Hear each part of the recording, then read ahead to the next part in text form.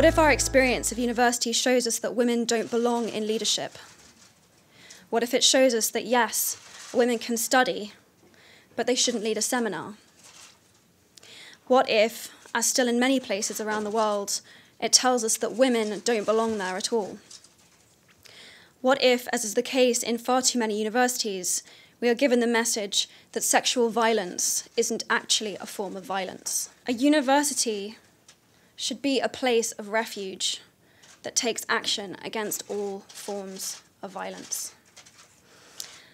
That's why we believe that students should leave university believing in, striving for, and expecting societies of true equality.